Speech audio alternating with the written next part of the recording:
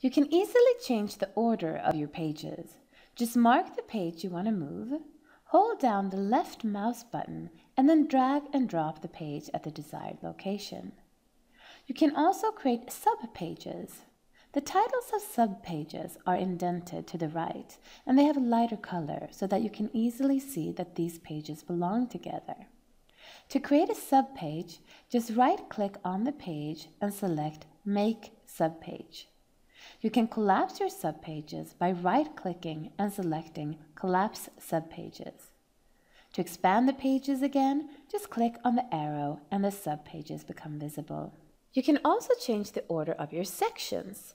Mark a section and hold down the left mouse button and then just drag it to the desired location. You can't change the order of section groups, unfortunately. These are sorted alphabetically by OneNote.